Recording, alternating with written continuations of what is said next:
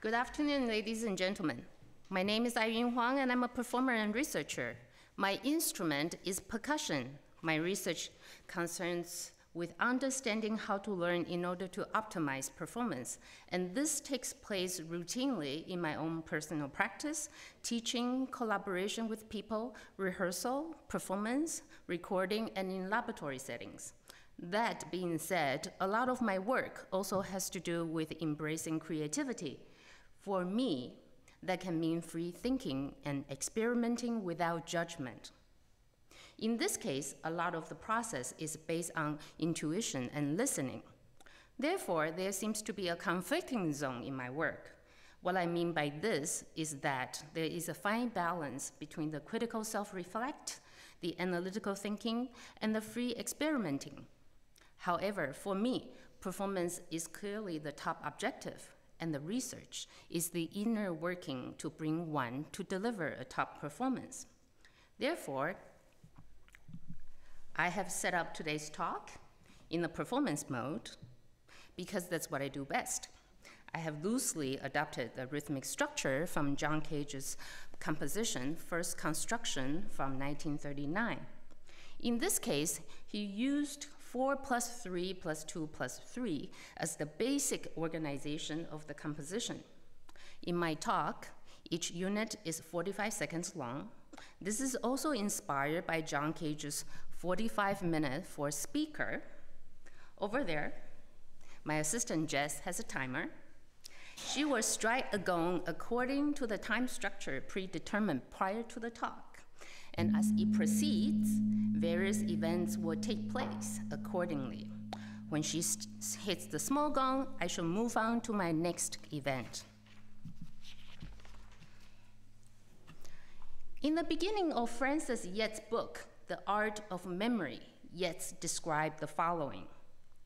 At the banquet given by a nobleman of Thessaly named Scopas, the poet Simonides of Sales chanted a lyric poem in honor of his host by including a passage in praise of Castor and Pollux. Scopas meanly told the poet that he would only pay him half the sum agreed upon for the panegyric, and that he must obtain the balance from the twin gods to whom he had devoted half of the poem.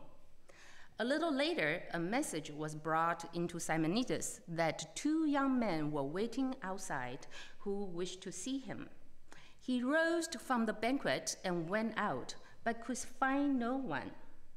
During his absence, the roof of the banqueting hall fell in, crushing Scopas and all the guests to death beneath the ruins. The corpses were so mangled that the relatives who came to take them away for burial were unable to identify them.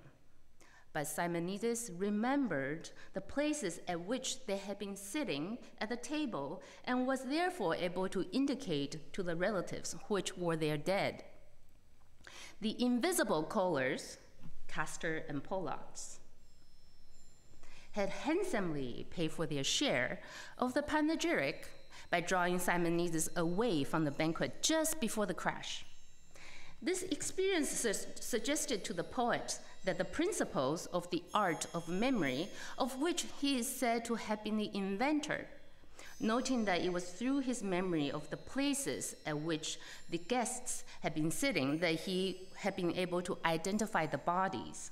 He realized that orderly arrangement is essential to good memory.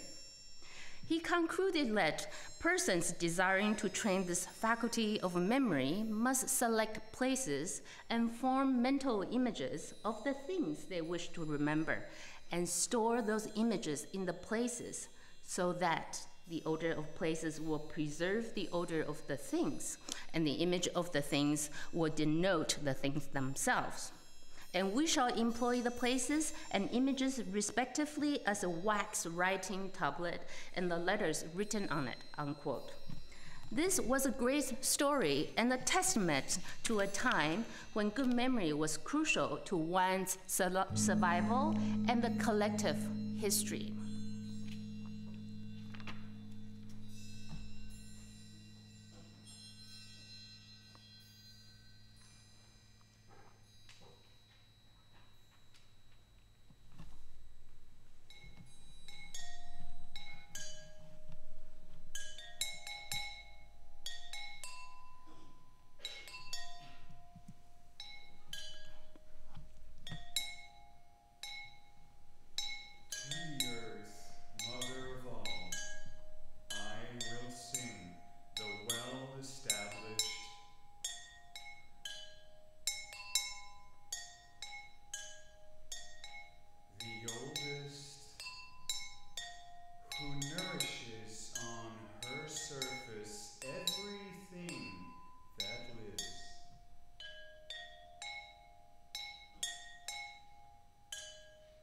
Those things that walk upon the holy ground, and those that swim in the sea, and those that fly. All these are nourished by your abundance.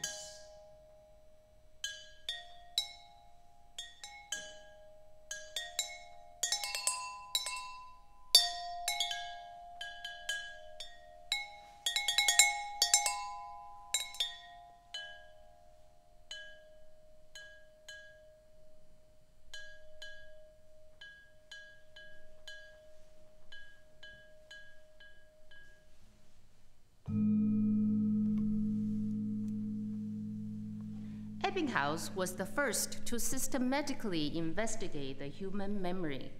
He devised stimulus materials that were relatively simple, nonsensical, and homogeneous in order to study memory in the laboratory. The first problem that arises in standardizing the method of investigating memory is that due to the subject's mental state, for example, fatigue, attention, a fixed number of learning trials would not always be appropriate methodology. In order to make sure that material was learned to approximately the same degree from test to test, Ebbinghaus introduced the method of learning to criterion. In learning to criterion, the subject repeated the material as many times as was necessary to reach a priori level of accuracy, for example, one perfect reproduction. Secondly, to address the problem of how to measure the amount of retention, Ebbinghaus invented the savings method, in which he subtracted the number of repetitions required to relearn material from a criterion from the number originally required to learn the material to the same criterion. This provided an index of retention that was independent of whether the material could be consciously recalled. With this procedure, Ebbinghaus made some important discoveries about human memory. First, he was the first to describe the shape of the learning curve. The time required to memorize an average nonsense syllable increases sharply as the number of syllables increases. Second, he found that distributing learning trials over time is more effective in memorizing than massing practice into a single session. And he noted that continuing to practice material after the learning criterion has been reached enhances retention. Thirdly, he discovered that early and late items in the list to be memorized are more likely to be recalled than middle items, and that a small amount of initial practice can lead to savings and relearning.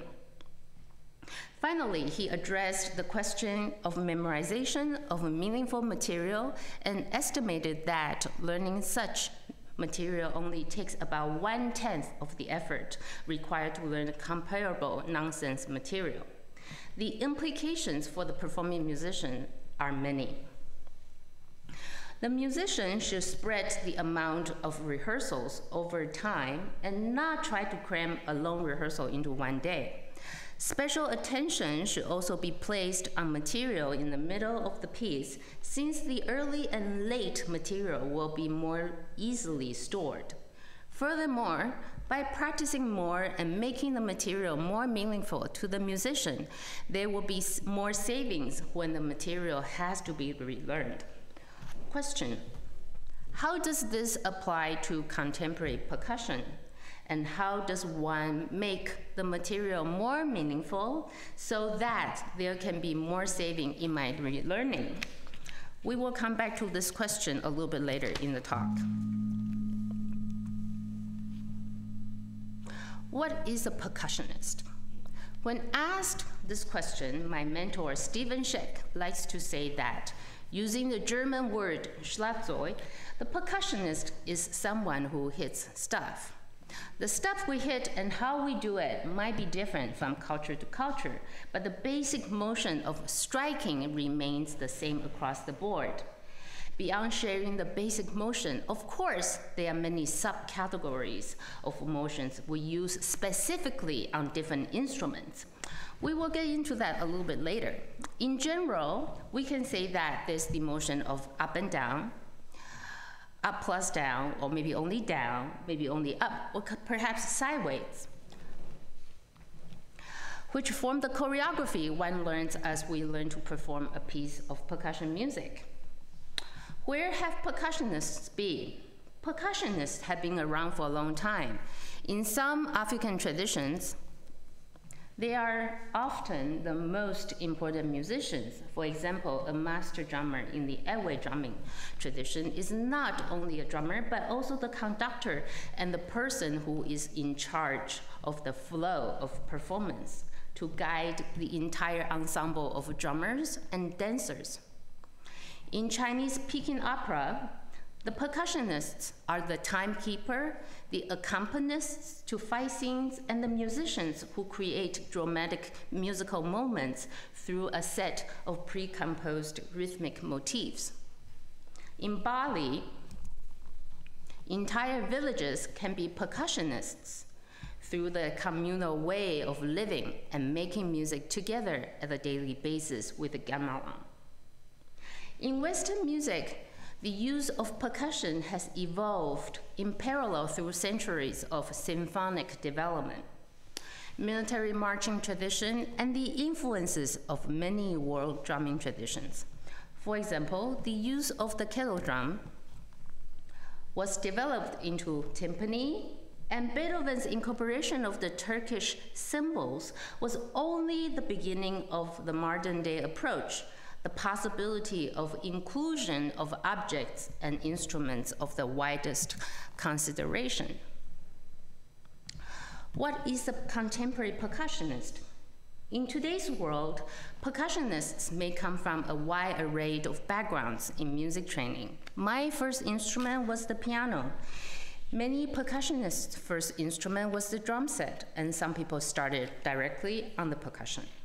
Once we make the decision of becoming a percussionist, we realize that we need to be proficient on a wide selection of instruments. In addition, we might also need to be able to think outside the box, problem solving, instrument building, tackle new challenges, and at the frontier of various types of performance practice. What are some of the big moments for percussion? For the contemporary percussionist, we have witnessed an explosion in the last 85 years since the birth of ionization. The incorporation of city noise from 1930s New York City and the adaptation of a wide array of percussion instruments from different parts of the world. This all seemed perfectly reasonable for French-American composer Edgar Varese to use simultaneously in his percussion ensemble piece, Ionization, for 12 players and 1 pianist. In this piece, Wirth used sirens, maracas, bongos, snares of different types, cymbals, and various types to turn the daily noises of New York City into organized sounds.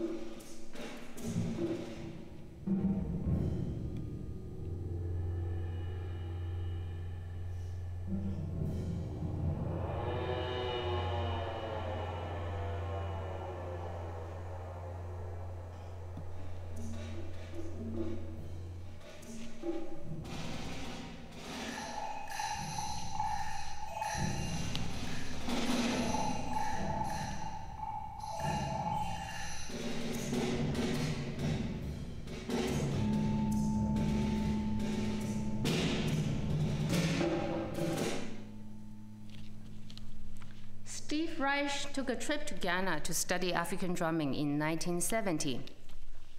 Shortly after he came back from Ghana, he wrote the piece Drumming. The piece borrowed the structure found in many African drumming, using 12 subdivisions in one bar. 12 can be divided into groups of 2, 3, 4, and 6, and this provides different ways of feeling the patterns in the piece. In this work, he also used the techniques of build-up by adding one note at a time in order to arrive at a complete pattern, resulting pattern by highlighting some notes and not others to bring out other melodic or rhythmic possibilities, as well as a way to enrich the listener's experience. Phasing, by gradually shifting speed of one player against another in order to arrive at a different juxtaposition in the composite pattern. And last, build down, by removing one note away from a pattern at a time to come to a resting point in between movements. Instead of hiding the compositional processes, Reich's drumming shows the process of going from one thing to the next, and that became the composition itself. The world of percussion was forever changed when John Cage decided to write for percussion instead of pitches and harmony. Through his 3 constructions and other percussion ensemble works composed in the early 1940s, Cage had opened up the possibilities of combined use of found objects, non-Western instruments, noise, silence as equal parts in his works. This included Cage's extensive and elaborate construction of the prepared piano. By detuning and deconstruct the timbre of the regular piano into a world of percussive and timbral possibilities. Here we see the preparation page of the prepared piano in Amores. Cage asks the pianist to insert rubber, screws, washers in between the piano strings in order to create a quasi-gamelan sounding piano.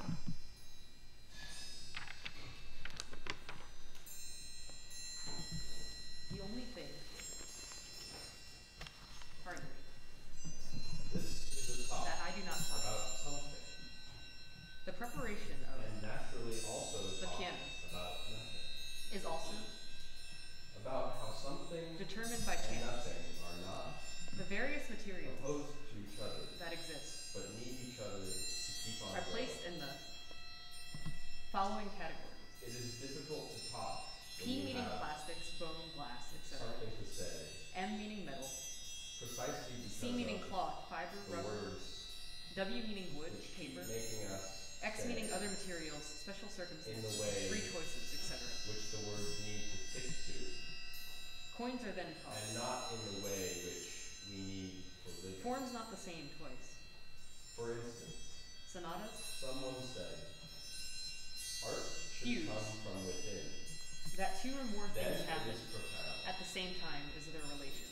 But it seems to me the beginning of this work in progress was not a part for a pianist. And I don't see but curiously enough, 6 short forms, no one of them lasting more than a minute. For a string player, that is, a 4-strings player. When art comes from within, which is what it was. Surely things happening at different times are also related. If it is needed to be clear, magnetic tape makes it perfectly so. That we are not in a fault zone or any other discrete situation. The reason I am presently working with imperfections in the paper is this. I am thus able to designate certain aspects of sound as though they were in a field, which of course, second, no good. They are. Until finally. I explained to people that Persefasa is the original surround before surround system was available. Instead of putting speakers in different parts of the hall to form a surround experience for the audience, Xenakis put the player he wanted the sound to come out, and this is how Persefasa was conceived. Here you have the diagram of how the piece should be set up with the audience in the middle, and we're going to go ahead to demonstrate for you the second page you see on the right-hand side. Here we go. 1, 2.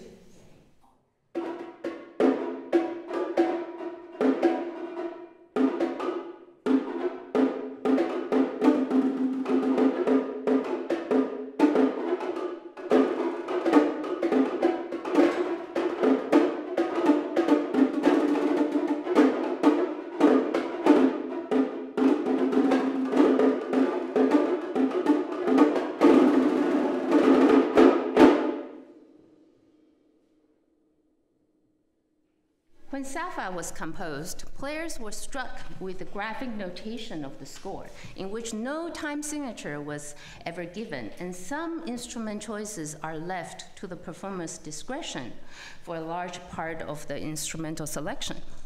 The performer has the role to decipher the written score in multiple levels in order to come to a version of the score for learning and performing.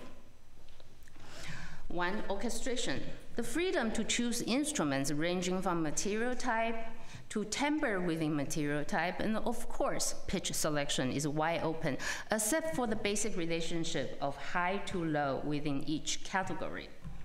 The freedom to group and bar the basic pulses into larger groupings, and in some cases, players rewrite some sections to give more structure in using various time signatures. 3, the physical organization of the setup is done according to one's own past experience, and there is no indication in the score on how to set up the piece. Depending on one's choice of instruments of various categories, some setups will be larger than others. 4, players have to come up with solutions to deal with some quasi-impossible tempi asked for in the score. And now we'll ask Peter to play the very last section of the piece.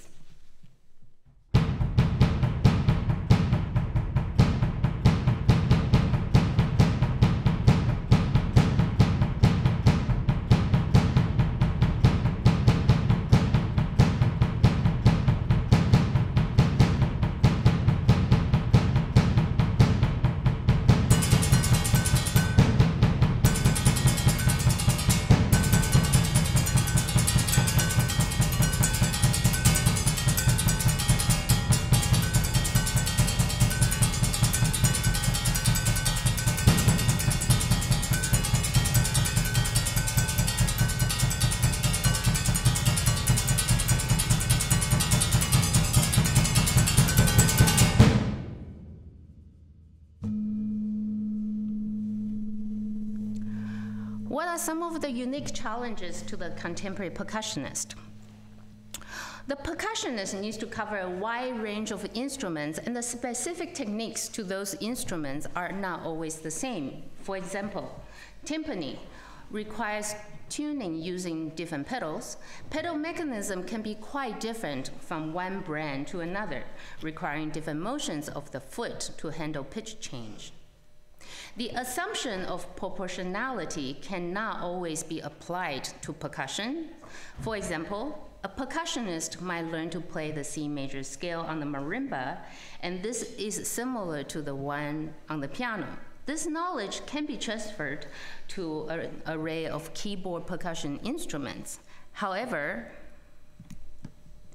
learning to play the C major scale on a steel drum resembles nothing like the ones on the marimba. Changing notation.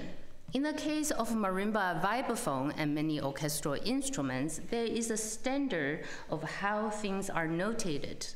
However, in the case of multiple percussion, both in solo and ensemble settings, there's a lack of standardization of notation.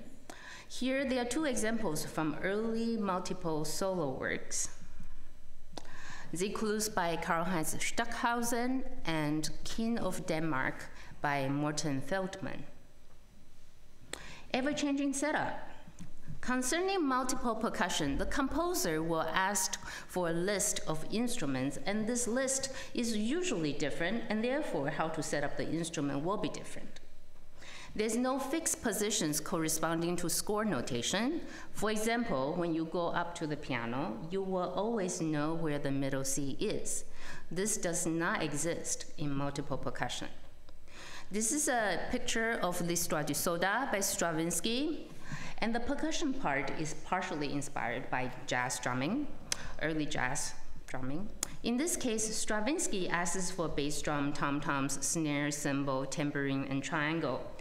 Decades later, American composer Stevenson came along and wrote a sequel to Soldier's Tale and basically used the same instruments. However, the way the composer used the instruments was so different that I was unable to play two pieces from the same setup. What happens when I try to learn a piece? Well, every time when I pick up a new piece, it's not just learning a new piece on a familiar instrument, but often learning a new instrument. This new instrument is perhaps made up of familiar instruments and objects that I have played in the past, but their unique combination can often be the first time and the only time I will play with each percussion score. Time spent building a functional setup, using the corresponding instrument to the score, and to construct flow in percussive choreography can take a large amount of time in the initial stage of the learning process, unless the composer has a consistent notation and has several works for percussion, and I have already played another piece by the same composer. The composer's notation is built on a standard works which I play often. Here is Zihua's piece, which we'll hear later today, and he had used Xenakis' basic setup and instrumentation and notational system. The player's ability to translate notation to physical setup based on previous knowledge. Therefore, the more advanced the player is, the faster it will be to put together a new piece, as the player might have a specific system on how to build a piece. In my case, I have always used right to left corresponds to high to low, and this is partially based on my early training as a pianist, and my first percussion instrument was the marimba. Therefore, I have always built my setup coming from a keyboard perspective. After the initial putting together, forming a keyboard perspective, I will go ahead to adjust the position of the instruments, depending on the frequency of an instrument used. For example, I might place the items that I play more frequently in front of me, so it's easier to reach. I also adjust the setup in order to achieve an overall flow of choreography. In this case, some composers who have worked with performers closely have come up with suggestions on exactly how to set up their pieces in order to achieve a good performing condition. This is the setup page from She Who Sleeps with a Small Blanket. Composer Kevin Volans worked with percussionist Robin Schikowski to come up with the setup you see in the score, which helps the player to play at blazing fast tempo required in this work. I also try to not only cope with, but adapt quickly to different sounding and physical setups by fine-tuning the inner relationship among different instruments used. Last, I also pay attention to my musical gestures, both instrumental and expressive, to fine-tune my choreography. Here, I'm going to ask Peter to demonstrate a phrase from the excerpt that he had just played for you. The first time will just be the motions of the phrase, and the second time will be the same phrase by using 3 objects that he just picked up right before 5 o'clock. So he has never practiced on this setup before.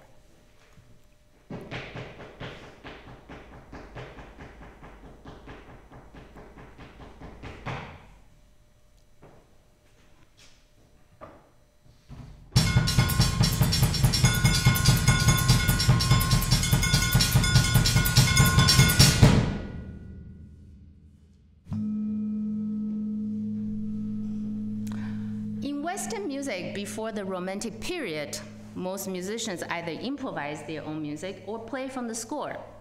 Clara Schumann and Franz Liszt were among the first performers who made a point of playing from memory.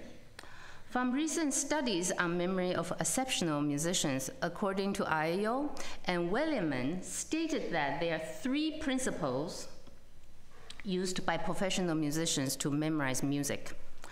Orally, for example, through listening to recordings, hearing one's own practice carefully, singing and reciting one's part. 2, visually, through the analysis of the score, visualizing the notation, visualizing performing on one's own instrument, extending to visualize the gesture and choreography on the instruments in the case of multi-percussion. Kinesthetically, through rote learning, repetition, and muscle memory. Couple of things which will be considered out of the norm for multi-percussion in the above-mentioned methodology. Recordings might not be available because they do not exist. The physical arrangement of the instruments may not always be the same. And in most cases, musicians memorize music by naming the pitches they have to perform and practice singing their part, either aloud or internally, think solfège. This is one of the 3 principal strategies mentioned. For the contemporary percussionist, we need to deal with a great number of non-pitch instruments, and the tuning of these instruments are not fixed. The use of onomatopoeia is common. Those onomatopoeia symbolizing or mimicking the sound of the instruments. This kind of verbalization system is commonly used in traditional music, for example, in the practice of North Indian tabla.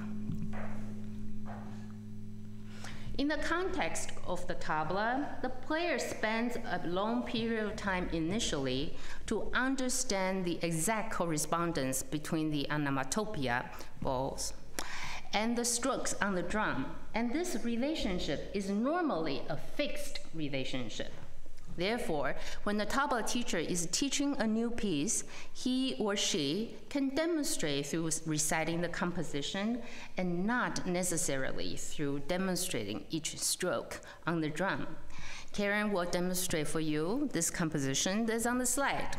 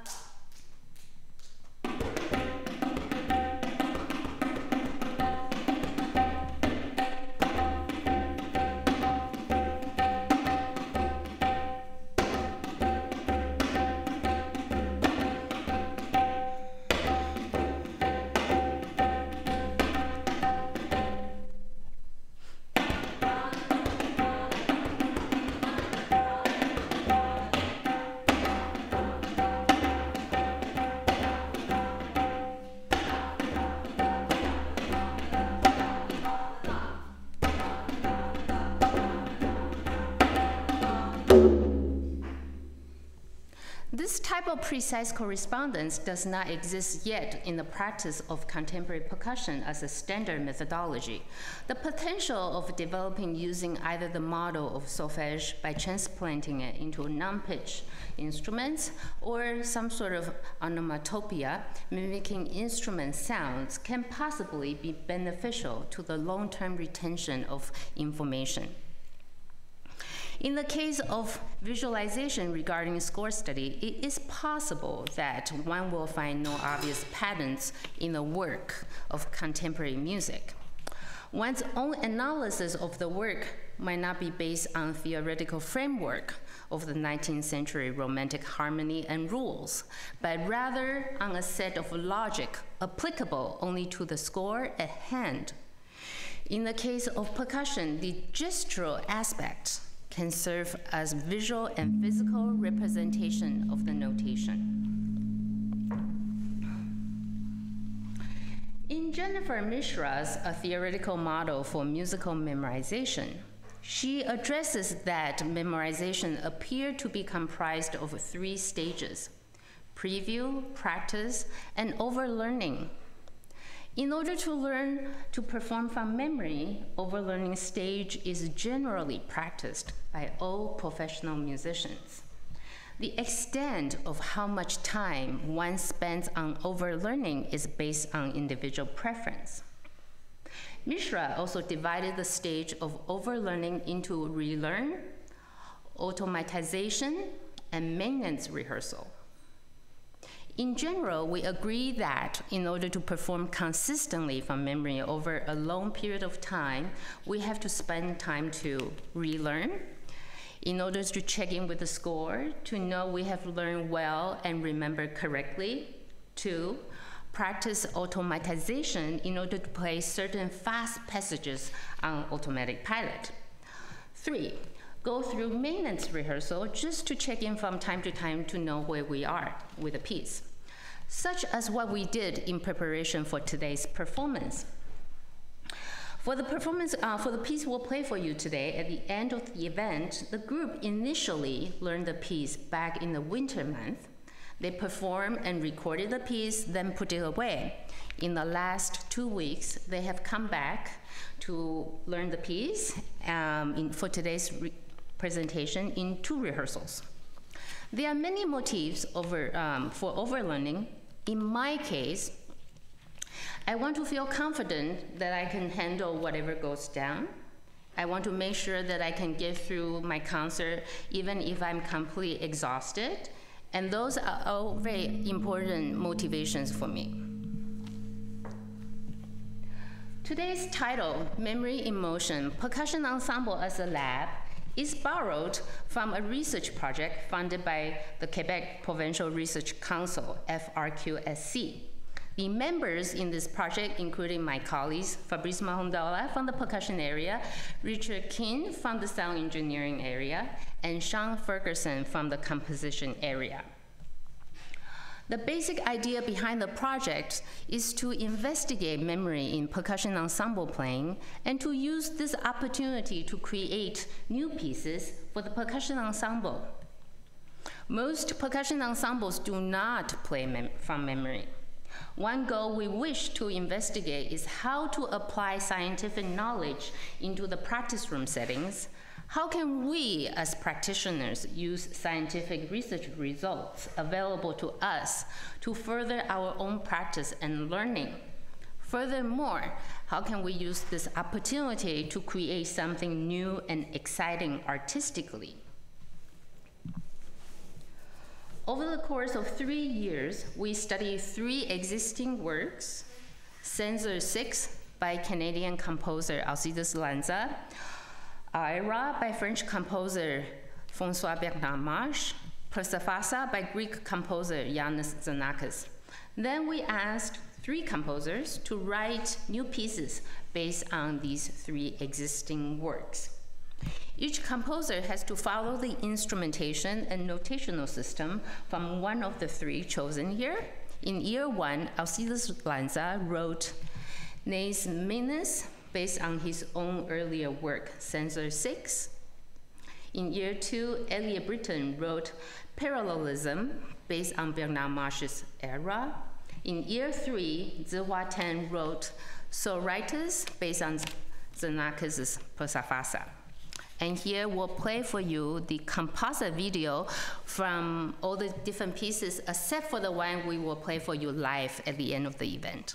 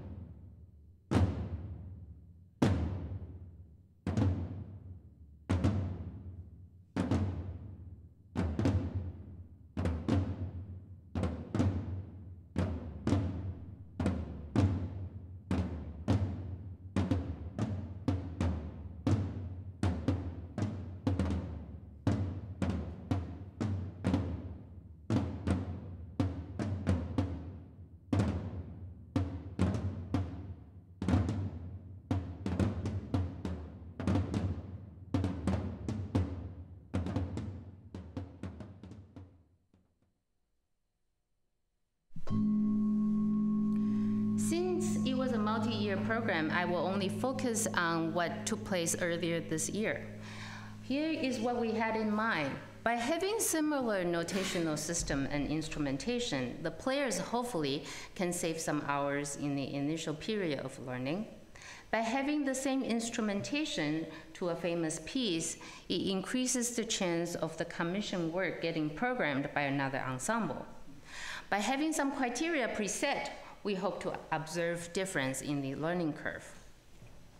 The study was divided into individual hours and group rehearsals.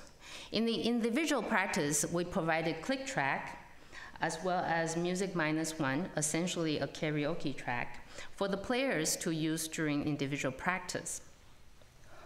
My assistant, Denny Martin, from the doctoral program in sound recording, prepared all the click tracks for the study, and Denny has been the main research assistant I worked with in the past 4 years. He is also the head engineer on this recording program that you just watched, and this disc will be released on Mo Record next year. The participants are able to freely use the click track and the music -1 in the laboratory during their individual practice. The same rehearsal schedule was duplicated. The first set of schedule was to study sections of Persafasa by Xenakis, and second one was to study Sorites by Tan. 3 5-minute segments of each practice session is filmed. Today, I will show the summary of the exit questionnaire for the study. In question number 1, all 6 players had checked the mixed using some previous methodologies they have learned and using some new ones. Then there is a summary of the methods. I try to ask them to articulate the methods that they used previously versus the ones that they started using when the study took place. Then based on those, we came up with the keyword and the summary here. In the next question, I asked about the effects of the various aids that we had designed for the individual practice section. 4 players found that the various aids, they were using all of them, and 2 players were using something else. And then I asked them if they had found learning Persafasa help them to learn Zihua's piece. 4 people say yes, 1 say no, and 1 say maybe. The person who had answered no actually did not provide the reason, so this is not from the player who has answered no. What did you take away from the study? So here, 3 people were made to realize the scheduling practice section really helped them to learn faster. And 3 people had other things that they wanted to contribute towards the study. Has the study changed your way of practice? And I feel very happy when the answer came back saying yes for all of them. And in this one, there was long answers about the various things that they found to be helpful, things that they've changed. And here we have summarized some of the keywords just for the context of the talk, so you could see more clearly.